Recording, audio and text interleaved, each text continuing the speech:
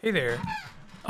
Welcome to my wrap up. I don't know what are we calling this. I'm featuring all of the games that I've played this year.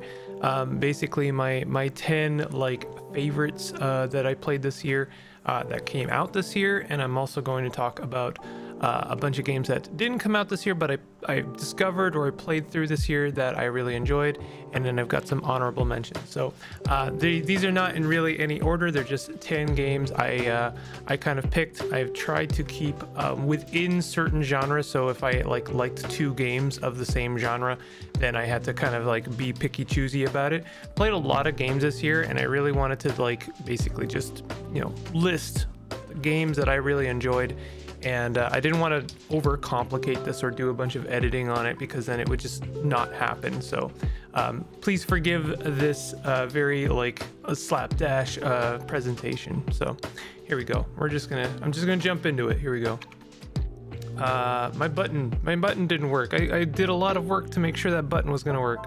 All right, well, the first one I'm gonna list, and by the way, these are my top 10 that don't include Elden Ring or Vampire Survivors, because everyone's gonna put that on their list, and I'm sure you're sick and tired of hearing of Elden Ring and Vampire Survivors. They are very great. You know, I absolutely go and check those games out, but you've probably heard about them 100 times. So anyway, here's Gunlocked.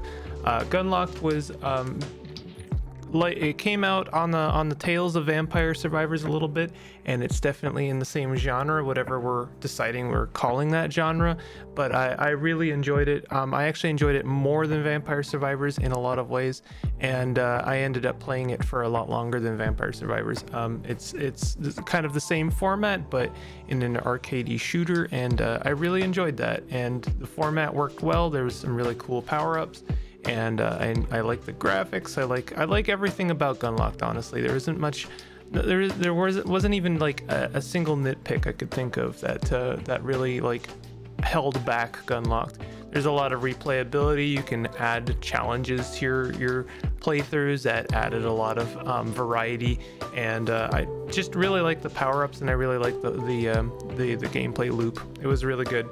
Oh god, that's slow. Why is my presentation just the worst? Also, yes, I did grab all of these pictures off Google. Don't hate me. Sorry, this is like rock and stick primitive tech. Give me 1 second here. All right, hopefully next time I do this, it'll be a lot more professional. Anyway, Cosmotier. Cosmotier ended up being a game I put a lot of hours into. It really came out of left field. I didn't really hear too much about it. I knew it was a thing, but I didn't really like look much into it until it came out, and I was really privileged to get a key from the dev, and I really appreciated that. But Cosmotier ended up being one of my favorites this year in terms of like an actual like space sim sandbox, which I really do like. Space sim sandboxes, but they tend to like, I love the idea of them more than I actually end up enjoying the gameplay. There's something about the space sim where they tend to be over designed, and there's a lot of tropes that have to be kind of fulfilled when it comes to space sims. And Cosmotier I really enjoyed because it kind of though it did fulfill some of the very basic necessities of a space sim, it also went out of its way to just be a really enjoyable and fun game, kind of combining the space sim with some colony sim features, although they are so light that I'm sure even mentioning that will upset some people. But like, you know, it had that kind of like a micromanagement of making sure that all of your like automation of people on your ship was balanced, was efficient, was optimized, but then it also had like a lot of the really fun kind of you know, grinding and exploration and combat in the actual like sandbox mode. And it had some really good quests. It has some really nice graphics. The graphics, I know, like, you know, they're primitive, but they work really well, and they're very slick. And I like had endless enjoyment out of Cosmotier in multiplayer, no less. Like, it was working kind of day one with multiplayer. A couple of glitches here and there, but I mean, it's in early access, so you know, what can you really expect? But I loved the heck out of Cosmotier, and I'm really looking forward to seeing what they do with it. So if I'm gonna put an early access title on this list, this would be the one. Gunlock doesn't really count because it came out. War Tales. War Tales was such a cool game. I really didn't know what to make of War Tales, but I played it during one of the next fests and like instantly fell in love, and then I got to play it during the turn-based fest. But War Tales ended up honestly contender for like game of the year, a game of the year asterisks. But yeah, War Tales was such a cool game. I think the closest thing I could like compare it to is Wildermyth in terms of like a game that is really trying to create player-driven narratives, like narratives that just kind of like come from nowhere, or they kind of build up and offer like interesting obstacles or challenges for the player to overcome. It obviously has some pretty like D&D-ish influenced tactics, but I mean, like I feel like there's so many tactics games that came out this year that all borrowed from this and that it's kind of like moot to say it, or it's kind of redundant to say that it borrowed. But like the tactics are really fun. Like they don't slouch on that, like the actual combat portion.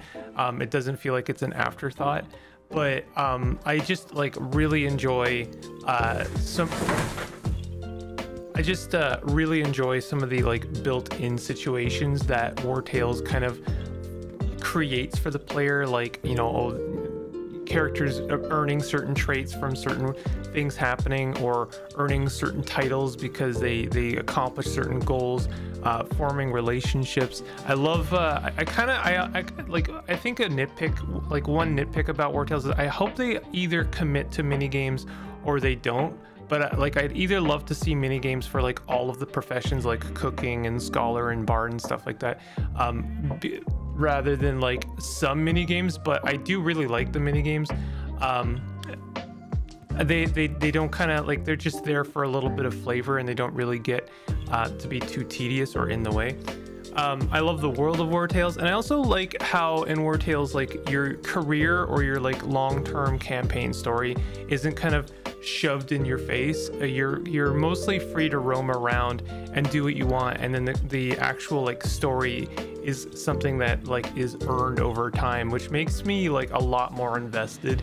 It feels like I had to earn the actual story of the game, rather than just like, oh yes, you jump in and you're the hero, you're the main protag, and you gotta go stop the dragon. And it just doesn't feel very it's kind of like, if everything is special then nothing is. Like it feels like you never have to kind of earn the gifts that are like thrusted upon you in a lot of RPGs. War Tales just kind of strikes the perfect balance, and I really can't wait to see what more they shove in there. I'm actually looking forward to trying the game in co-op, which they've recently updated the game with. But yeah, contender for game of the year for me. Vault of the Void is my pick for card game. I've got Inscription on here as a honorable mention, but I think that Vault of the Void is a game like in terms of like an actual, like a game with very good card gameplay, like card-based gameplay, deck building gameplay. I think that Vault of the Void just kind of ran away with it. It's a game I keep coming back to, and it just like did everything it could to completely shake up the format, because I feel like once everyone agreed that deck building as a genre was good, was something that we wanted more of. We wanted more deck building games. Everyone that wanted to make a deck building game kind of just, I'm not gonna say they just like copied Slay the Spire or Dominion, but they looked at Slay the Spire and Dominion and said, okay, this is the format and this is what we're going to build upon, and we're going to innovate in exactly this amount of margin. And I really respect and appreciate Vault of the Void for looking at that format and saying, no, we're gonna break every single rule in the book here. We're gonna make it, we're not gonna make taking cards out of your deck a reward. We're gonna let the player do that themselves. We're not going to like, the cards are earned in a very kind of specific way in Vault of the Void that don't just like follow every single format, doesn't just like do Slay the Spire again. And I really appreciate that. I appreciate how you make choices in this game. It doesn't feel like just kind of following the same path in every single deck building game. Vault of the Void has some really deep like actual strategies for building your decks, for playing cards. It's actually quite challenging, but it's not so challenging. Like, I do feel like a lot of these deck building games just kind of go for it in terms of making a ridiculously difficult game. Like, you have to basically build a deck so ridiculously powerful that it can just break the game over your knee every single game. Vault of the Void, I think, draws a bit more of a compromise. You do make some really strong decks, but you also, you don't feel like you have to, defeat God at the end of every single game. Though I will say I have only been playing on the normal mode, so maybe in the more challenging modes, maybe that's the case. But either way, I really enjoyed the kind of balance of difficulty that Vault of the Void drew, and I really appreciated it for that. Adaka is a game I think that like the people who discovered it love it a lot, and the people but I still think it's a game that people are going to sleep on a little bit. I think that maybe you'll get the wrong impression from it when you first look at it. It's definitely like, it's got a lot of influences, but the very obvious influence is Half-Life or Half-Life.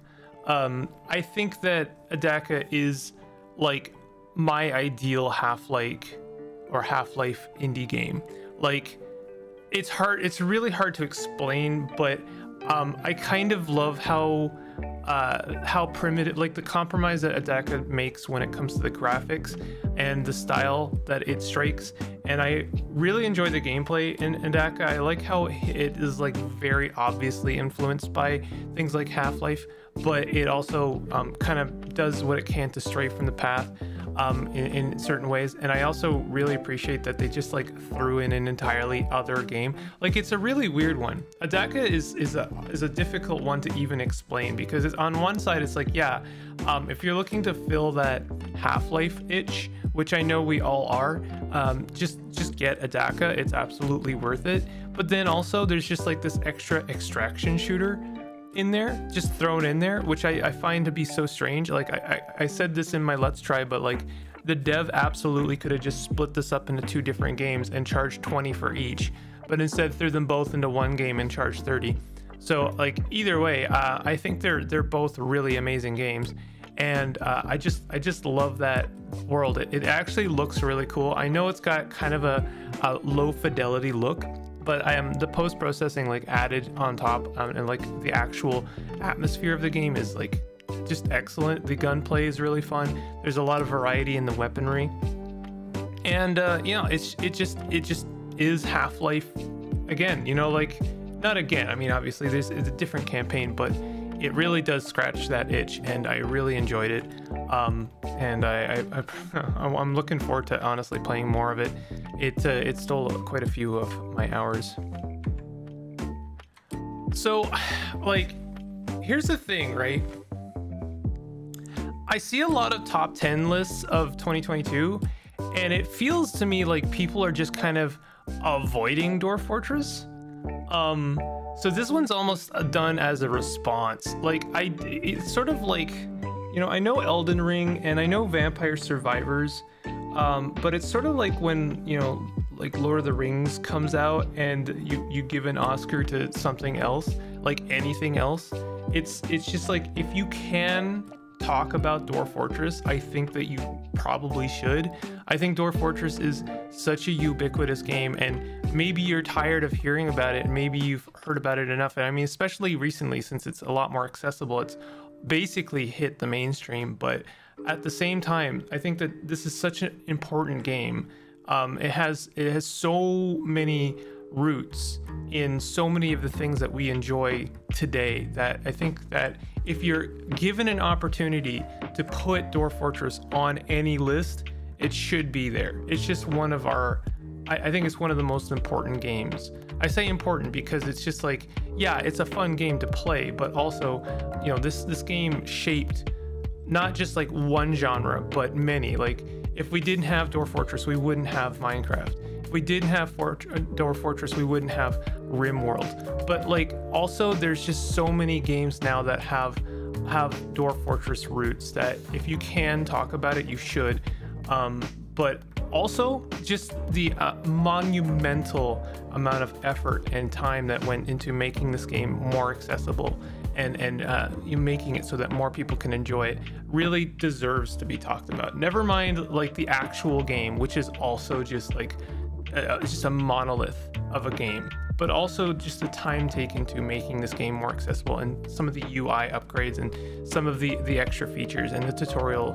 I know people have gripes with this tutorial, and I know that people have gripes with the shortcuts, but it still deserves to be, you know, like, it really does deserve to be put on a pedestal. So I am really looking forward to being able to play this game. It's a game that I have enjoyed kind of at a distance, and now I'm able to actually enjoy it up close and personal, and I'm looking forward to doing much more streams and series with this game. And I can't honestly show enough love to this game. So Dwarf Fortress 2022, who'd have thought, you know? I love sock pop games, and I think Stacklands, it's definitely one of their more popular games. I think it's probably their most popular game, and I think there's a good reason for that. I think that sock pop games, they do a really good job of basically demanding the player figure their game out without much explanation. And I think that Stacklands is the perfect kind of environment for that. It definitely demands that the player figure things out, but because it's formatted in a very tactile way, since it's formatted in a it's put in into the context of a board game, a tabletop game, I think that there's a lot more conveyed to the player without necessary explanation. And because we're using very like basic building blocks of creating a colony or creating a village, there's so much that is conveyed to the player that is it shortcuts a lot of tutorials. So I think that Stacklands is in a lot of ways Sock Pop's greatest achievement in terms of like having to convey an entire idea to a player without explaining it all that much.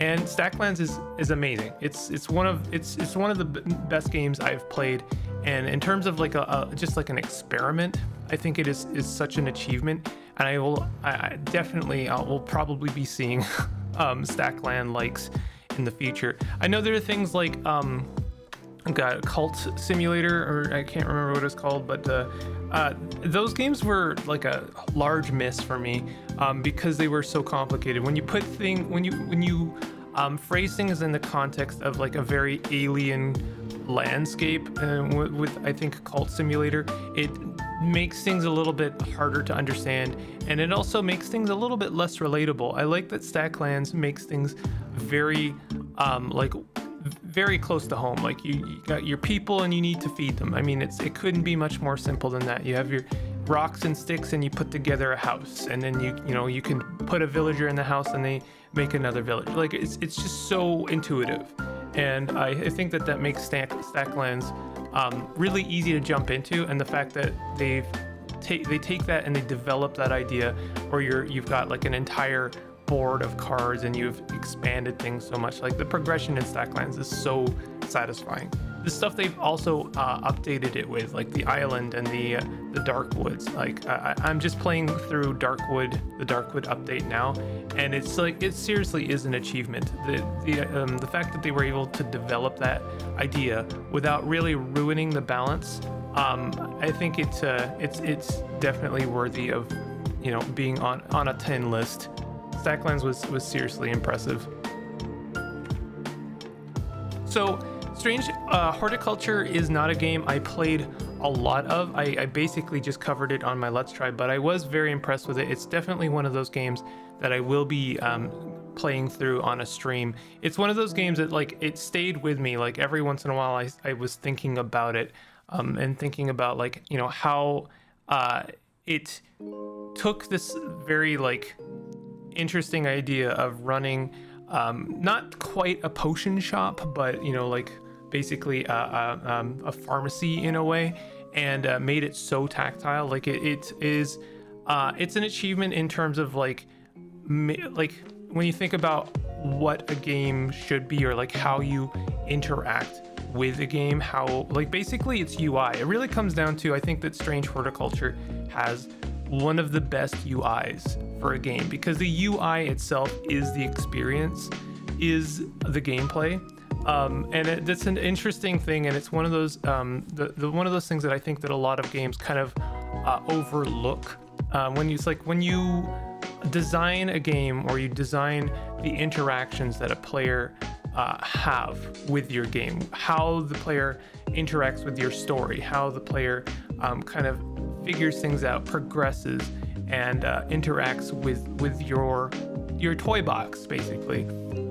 It's, you know, it's one of those things that's strangely overlooked, is like how is your player holding things, how is your player looking at things, how is your player you know, discovering the storyline.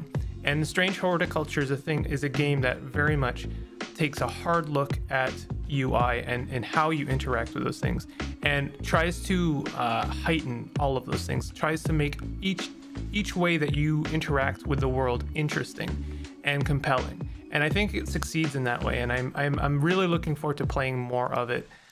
It's just one of those games that you are only going to get to play through once, so it definitely deserves to be on this list. So War Sim is it's on the fence of like, did this game come out this year? I certainly discovered it this year. Did it come out this year? Either way, if I'm gonna pick a year to say that War Sim deserves to be on a list, it'll be this year, just because it's War Sim. War Sim was such an awesome find. I'm not like huge on 4X games. Like, I'm just not very good at them, and that's good in a way. Like, War Sim is a game, I think it's barely even a 4X game, but it kind of is. It's sort of like Crusader Kings put through like the ASCII generator. Like, it's such a weird game to explain, but it's got like city building mechanics, it's got story building mechanics, it's got like kind of player progression, it's got kingdom progression, it's got built-in little micro stories, a little micro like weirdo characters, it's got little kind of like side stories or short stories that you can develop over time. It's kind of like, it really is it's just its own universe. The developer's done such a great job of like, I don't know, making a very unpretentious world that for the player to explore. Like, you are the ruler of your kingdom, but what does that mean? Like, when you're a king in like say Crusader Kings or in any of your 4X games, rarely does that mean that you interact with your people. And War Sim is a game that demands that you know your people and know how weird and stupid they are, really. Like, maybe they are incorrect for following you, but you know, follow you they will into the dirt. And War Sim is just one of those games. Like, it's one of those games that looks at like success and failure and how both of those things are valid forms of storytelling, and it really deserves to be it's one of those must-play games. It's one of those games that people are going to pass up because of its like very specific art style, and I think that is a shame. I think it's one of those games that you should play, because even though it does have that very kind of old school ASCII look and feel, it is actually very intuitively played. Like, I think that honestly anyone could pick up War Sim and figure it out pretty easily. So it's actually a very accessible game. But yeah, hats off to the dev, and congratulations on actually getting this thing off the ground and releasing it. I'm looking forward to playing more of it. I'm not sure if I want to do like a whole new series or just like see some of the new content in my playthrough where I left it off, where I basically won. but we'll see. I'm not sure yet. And lastly, for like my 10 list of games that I came out this year and I was able to enjoy, I think Old World should be on here because, like, I don't know. Again, I'm not into 4X games, but I think if a 4X game compels me, is able to pull me in and actually make me invested in its gameplay, in its complexity, then it deserves to commendation for that. Commendation? I don't know. It deserves praise. That's really what I'm just saying. And Old World absolutely did that. I love the compromises that Old World makes to kind of make its genre a bit more accessible for people like me, but I also like how it doesn't compromise its complexity. Old World is a game that is, I wouldn't say it's necessarily accessible, because it is really deep and it is really complex, but I definitely think that if, like, for a game to be super complex, it does everything it can to also make itself understood.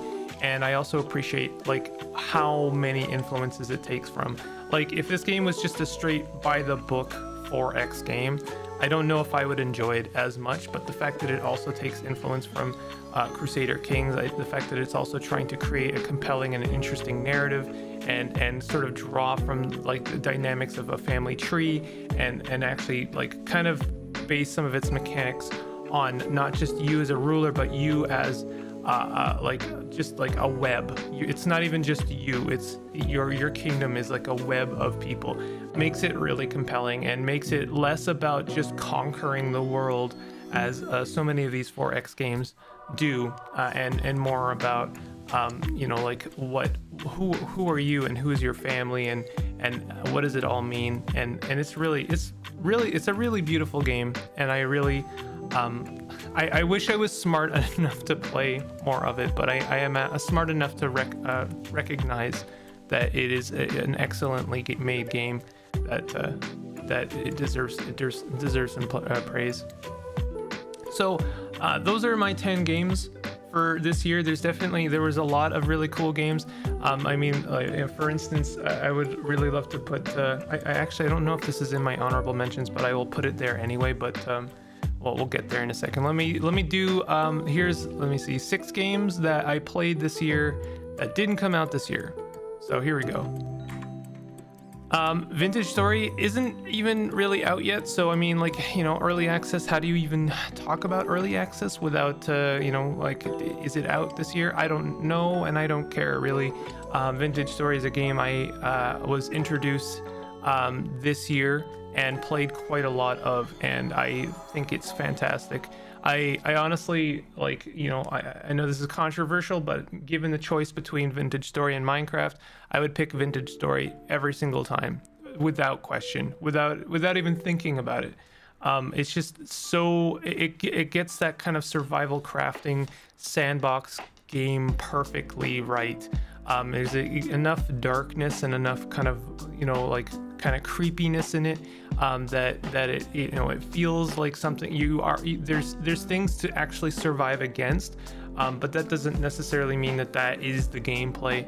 The fact that you work through not just like a tech tree, but kind of an age tree, like you start from like a pottery age and work your way up to bronze and steel, like that sense of progression is so stupidly satisfying in Vintage Story. You have to really work for and earn everything. Even building a house in Vintage Story feels like an accomplishment, and I think that's something that like was in Minecraft, but I think it's something that Vintage Story really takes a hard look at, and it's just like, yes, you really have to earn your constructions, you have to earn your resources, you have to earn your tools and your weaponry, and because of that, they're going to feel so much more valuable. It doesn't feel like a grind. It feels like like the steps between progression are short, but the actual, like, I'd say the road between like 0 and established is long, and that's what makes Vintage Story so satisfying. And yeah, I love it. I want to play more of it. I did play quite a lot of it and got a little bit burnt out, hence why my series stopped a little bit. But I definitely want to come back to it. Maybe even do like a multiplayer series would be kind of fun. Wilderness didn't come out this year, I don't think, but it definitely deserves to be talked about. Wilderness is a game I played with my friend Peter and did a series on, and it's just a really fantastic game. It's kind of like War Tales in a lot of ways, because it is that kind of drawing that connection between like tactics and also a little bit of D&D and some role playing and some like kind of immersive storytelling where, you know, things happen to your characters and they have a long lasting impact, and they actually have some kind of like stake. Like, you know, when things happen in Wilderness, they're not taken for granted. You know, they come up later. They actually create some kind of impact in the world, and that makes them actually meaningful. Whereas in like a lot of RPGs, it's like, oh yeah, well, you know, we fought and killed the dragon of whatever, but you know, that was you know, yesterday. Today we're on this like path to kill God or whatever, and that's what we're on now, and that's what we're doing. Wilderness doesn't take any of the stories for granted, doesn't take any of your achievements or defeats for granted, and that's what makes it so compelling.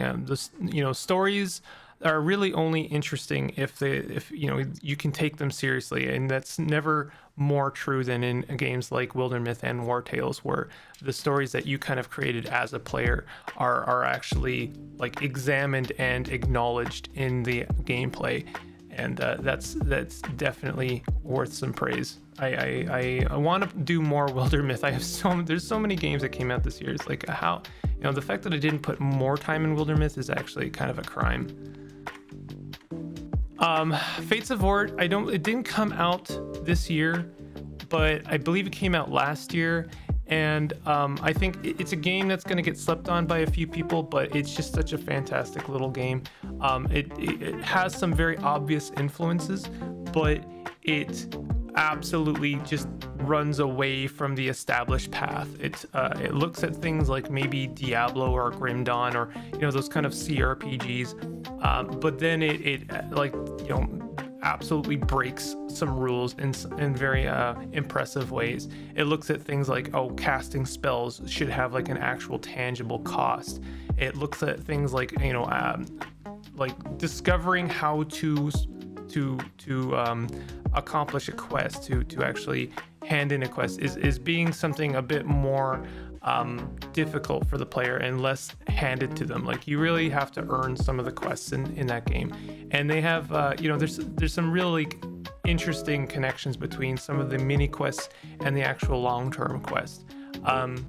And you know, it must be said, like, you know, I like the story in Fates of Ort, but I also just really enjoy the gameplay. The spells and the different abilities have such wild variety in Fates of Ort, and they really, like, they hold up so well. There's, I think, in some ways more creativity and more variety in Fates of Ort than a lot of CRPGs that I've played. I'm not gonna say, you know, which ones, whatever, but like, I haven't played all that many CRPGs, but like, I just really admire and am impressed by the creativity in Fates of Ort. It's a world that you know, I haven't seen 1,000 times. There's a little thin layer of irony in Fates of Ort that makes it really charming, and some of the little stories are very memorable. Like, you know, I honestly think on some of the things that I did in Fates of Ort more so than a lot of like big AAA RPGs. Really cool game. SteamWorld Heist is a game I played this year. I played it all the way through it and on stream, and it's just really excellent. You know, the story is, you know, whatever. I wouldn't say I dislike it or like it, but I do appreciate that it has one, and I do appreciate how it tries to have a little bit of emphasis on drama with your characters and what you're trying to accomplish. I really like how the devs of the SteamWorld universe have like tried to kind of build on that universe in different ways, and I also appreciate how they just like decided they weren't going to be the platforming company in SteamWorld Heist, was a really fun kind of straying from that path. They were like, no, we can do other genres too, and here's basically side-scrolling XCOM, and it works really well. I really like SteamWorld Heist. It's got some very it's got some deep gameplay, but it's also just like super accessible and super it's almost like a kind of a casual XCOM, which is good for me because I tend to be awful at those kinds of games. And I really enjoyed some of the like built-in synergies and some of the cool weaponry and the different kind of tactics and approaches you can take to solving some of the levels in SteamWorld Heist. Still difficult, like it is a challenging game, but I think that it's not as challenging, and I actually really appreciate that. But it is like ultimately it's just got some really fun combat, and I really enjoyed it. So this is Fran and Little Misfortune were both games I played basically back to back. They're very dark. I'm like, honestly, I wouldn't necessarily recommend them to anyone with, content warning. Like they are super dark games, but they are like super compelling, and I'm really glad I didn't miss them, because I almost passed them up. Like I grabbed them, but they almost ended up in my backlog purgatory. But Franbo, I mean, they're very different games in a way, but they're both dark in similar ways. But Franbo is basically like Alice in Wonderland if Wonderland was just like the worst place ever. Not so much as that I can't remember who made it, but like the Alice world, where it's just like basically edgy for the sake of edgy in a lot of ways. But Franbo, it has like a very dark irony, and kind of it's almost light-spirited darkness. Like it's, the main character is very much like they just kind of go with it, but at all times there's like definitely a sense of trauma and a sense of just like misery. But I enjoy it, and there's definitely a creative flair to Franbo that is hard to ignore. It's a game that's going to stay with me for a while, for better or worse in a lot of ways, but I still really had a lot of admiration for Franbo and Little Misfortune. Very different narratives, very almost different style, but it still has that kind of like dark irony to them that is very familiar, and I would recommend them both equally. For different reasons, really, but they've both got that kind of point and click adventure vibe, so they're both worth it. Fight Night was a game I played last year. If I had done this whole like end of year wrap up like top 10 thing, it would have been on that list. Fight Night was a game I was really looking forward to, and had the privilege of meeting the creator during a convention and trying the game in its very early state. But Fight Night is just fantastic. Basically Grimrock, or Legend of Grimrock, or Eye of Beholder if you like, but with like added over-the-top aggressive combat style, and it works so well. Doesn't compromise on like Grimrock style puzzles. There's actually, it's almost maybe too puzzly, but I still ended up really enjoying it, and I enjoy the puzzles in it. It really just does, it makes no compromises in terms of that gameplay, and it's just got such a creative style, and it really, like, all of the characters, the dialogue is just like excellent, and it's got this very thick layer of irony and kind of like self-awareness. Like it's definitely like, this is 100% like the 100th game you've played in this style, so we're going to just like, we'll do some self-referential humor, but we're also just going to be like super over the top in every regard, and like every character you meet has a charm and has a lot of character to them. I love the dialogue in Fight Night, but I also just like really love the gameplay. It's almost like like our new modern Doom guy. If you stuck him in Legend of Grimrock, that's kind of what Fight Night feels like a little bit. Yeah, it's excellent. It's just such a good game. I really enjoyed it end to end. The Last Spell is a game I want to enjoy more of. This isn't really out yet. These are okay, so this is officially in my honorable mention. So though I think The Last Spell did come out this year, it came out in early access, so it's not really finished yet, and that's really why I haven't played more of it yet. It's a game I feel like I want to come back to it after it's closer to release. But it's a game I really do appreciate what they're trying to do with the last spell. They're definitely trying to shake up the kind of, you know, turn-based tactics format a little bit. It's got a little bit of XCOM in it. It's got a little bit of kind of city and town building in it, just a little bit. And it's also got a little bit of roguelite in it. Though I'm not sure how much yet. Like, that's one of those things I'm not yet super clear on, but it's a really cool game, and I'm really looking forward to coming back to it when it's a bit more developed.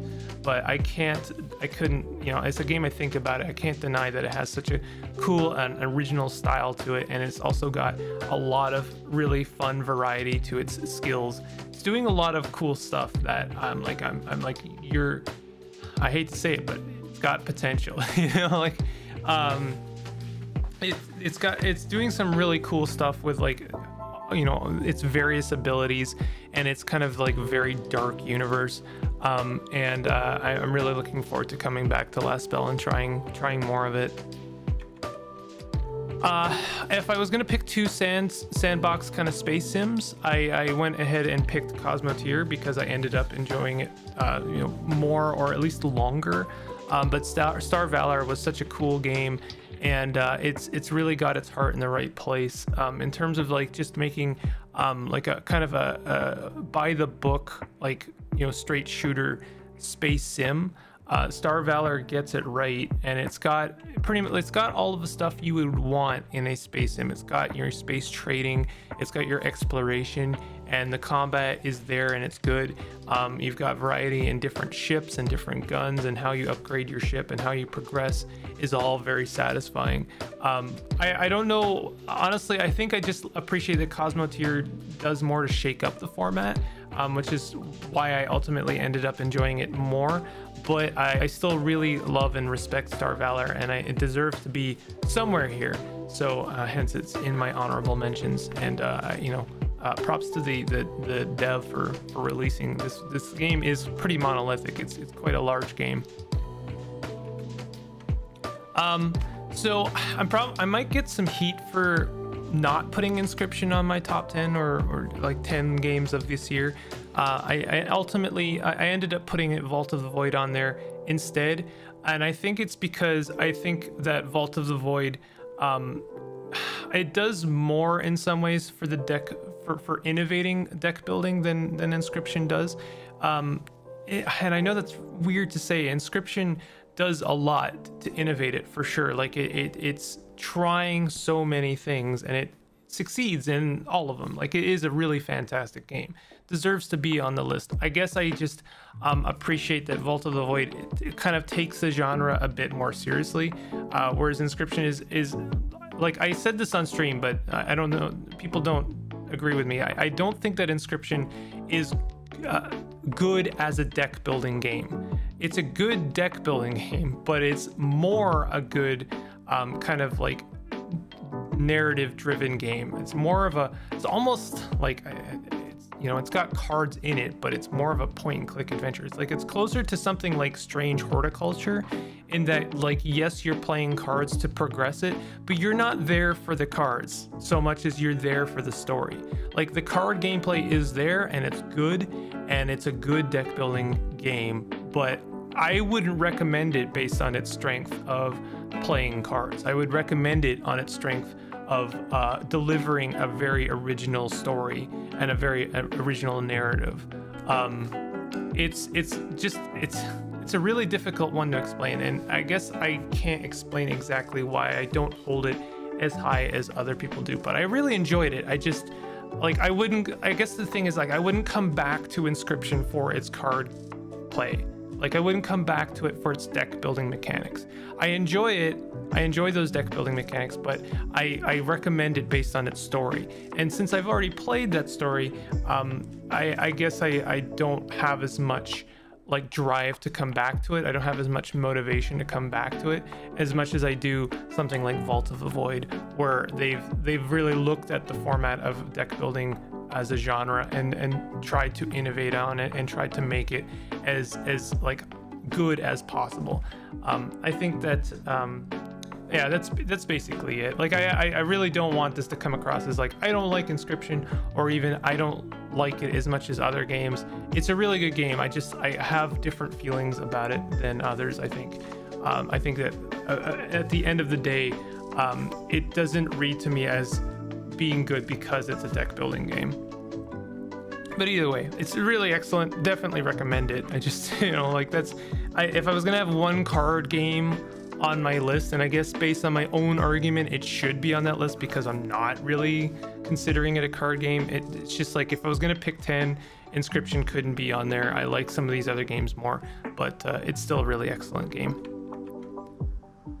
I wanted to mention Gloomwood here somewhere. I've been playing a lot of immersive sims this year, and Gloomwood is definitely an immersive sim, and it's very good, but it's also super early. Gloomwood is just like amazing, and it's doing a lot to kind of innovate on the immersive sim, and definitely the main dev has a lot of love for the genre, and they're doing some amazing stuff with Gloomwood, but the game is not even close to finished, and it's a game I want to come back to. I just don't know if it's like, at its current state, I can't say that I would like come back and play it more than say some of the other ones I mentioned on my 10 list. So hence it's in my honorable mentions, and it's excellent, and definitely go check it out. Also should be on here maybe as an honorable mention, though I haven't played it, is Control Alt Ego, in terms of immersive sims. I haven't played it yet, but I know it's good. I've heard endless good things about it. So I guess I don't know if you can consider Adaka an immersive sim. I suppose that I think that Adaka deserves to be on the list, maybe more than Gloomwood and or Control Alt Ego, although I haven't played Control Alt Ego. That's why it's not on my list. But I would consider Adaka to be more complete, and I enjoyed it more for longer. So, but that's only because Gloomwood isn't. It's just not there yet. It needs the maybe the second half of its story. But what is there is excellent. So Soul Ash, I played a few traditional roguelikes this year, although maybe not as many as people would have appreciated, but Soul Ash was a new entry for us traditional roguelikes this year, and I definitely deserve some praise. Like it does a lot to shake up the genre, being maybe more of a kind of a survival sim than anything. Like it does, it's almost like a open world survival sandbox in a traditional format, which I know a lot of these games do, but I think a lot of traditional roguelikes very much are very driven towards a goal. If you look at something, I mean, not so much like Caves of Cud, but if you look at a lot of traditional roguelikes, like say Dungeoneers, never remember that freaking game. What's it called? Gonna have to look it up now. Hold on a second. Dungeon Mans. Like a game like Dungeon Mans is very like kind of focused towards a goal. Like it does have an open world, but like you're meant to be doing a specific thing. You're meant to be heading towards certain dungeons and completing them, and it's a bit more focused on like I don't know, it's a bit more pointed. Soul Ash felt a bit more meandering and a little bit more wandering. Like you do have a goal, but like you're not so much focused on like getting to the next combat or getting to the next dungeon or just fighting stuff and leveling up, as you are like wandering around and trying to discover some blueprints and trying to scrape together a level of progression. It's a bit more, I don't know, slow. Soul Ash is a bit slower, and I appreciate that. And I appreciate that it's also like kind of uncompromising. Like the dev decided like, yeah, this is a traditional roguelike and I'm going to make it look like one and feel like one. And I appreciate that. I've talked a little bit about other games that are trying to be traditional roguelikes, but I think are doing almost too much to look good. And I actually think that's a negative. That's from my own perspective. I think that when you kind of add too much fidelity to the traditional roguelike, you actually are compromising on the parts that matter when it comes to traditional roguelikes, which are like, you know, the depth of combat, the depth of gameplay. And also I just think that traditional roguelikes are, for me personally, they're at their most fun when you can play them a little bit fast. But I know that a lot of people would disagree with me. You should be basically considering every turn. I never will do that. I'm always going to be a subpar traditional roguelike player because I don't do that. But yeah, Soul Ash was what I, you know, if I was going to have a traditional roguelike on my top 10, and I probably should because of, you know, what I've built. But, you know, it didn't end up being on there because ultimately I didn't end up enjoying it as much as some of these other games. But I did really enjoy it. I already had a Vampire Survivors like on my list, which is Gunlocked, and I definitely put more time in Gunlocked than I did Bone Razor Minions. But if I was going to put another Survivor like on there, I guess it would either be Brotato or Bone Razor Minions. I'm not putting Brotato on there because, you know, you probably already know about Brotato. Brotato is great and I love it, but I like to shed light to some of the lesser knowns. And Bone Razor Minions, I think it did a lot more to take the genre and do something with it, which I think that way too many games, too many of the Survivor likes that came out were like, yeah, we're gonna take this format and remix it and change like 2 things and offer like 3 or 4 different abilities, but then it's more or less the same. It almost felt, if I'm going to be very critical, regurgitated.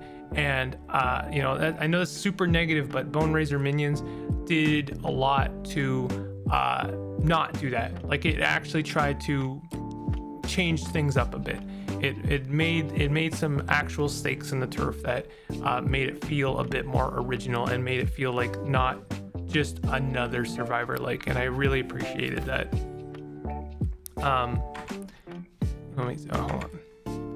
So Fabled Lands, I'd love to put this on my 10 list. Fabled Lands was a very hard-earned victory in terms of you know, the developer convincing me that I should be enjoying Fabled Lands, and it was very hard fought because Fabled Lands is one of those games that you're either going to get it and you're going to enjoy it, or you're not. And at first I didn't, and the developer tried really hard to kind of meet me halfway and say, okay, why not? Can I help?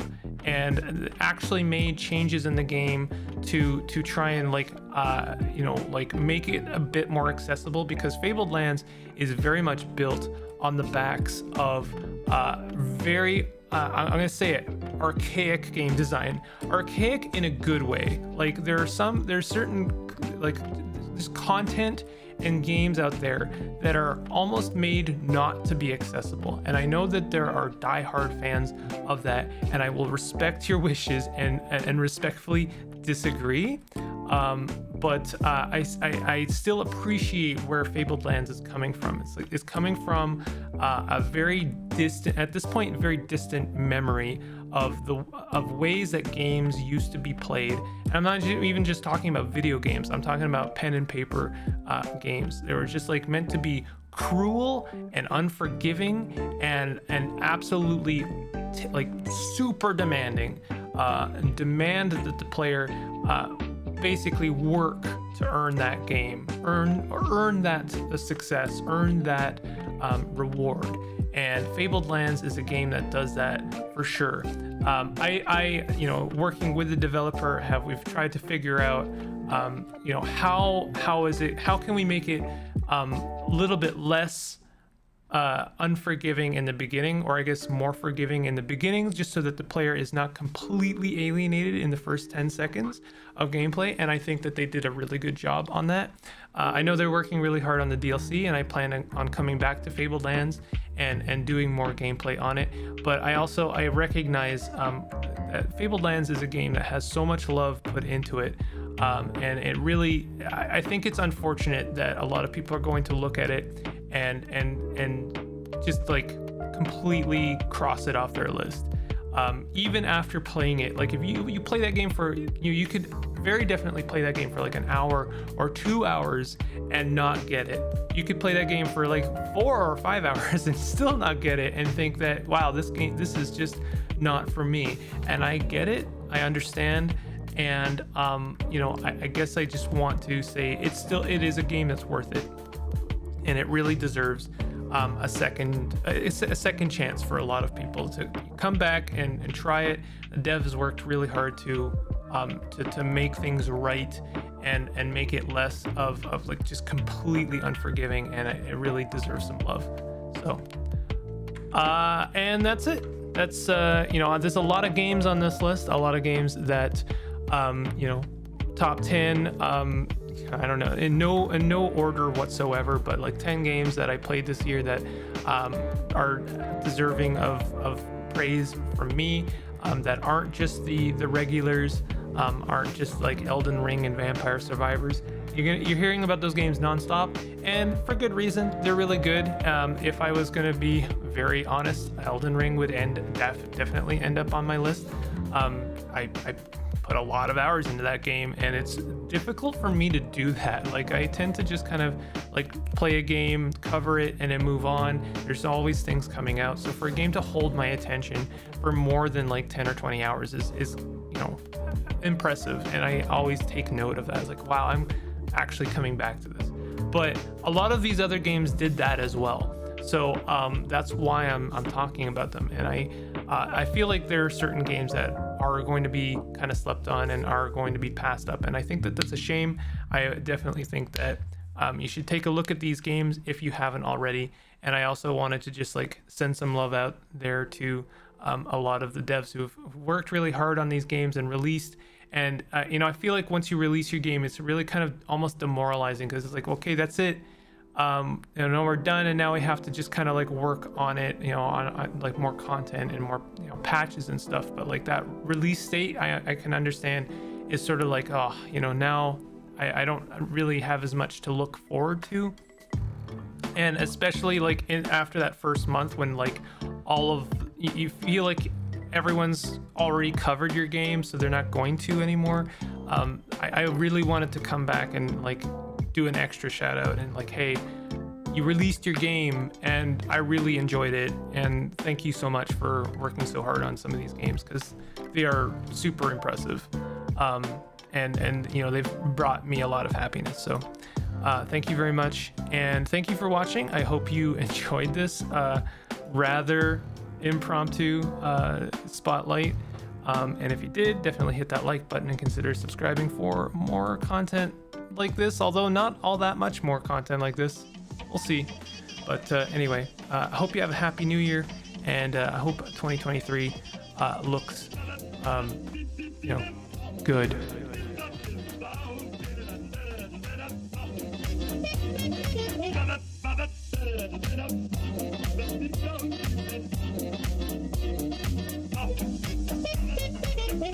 Baba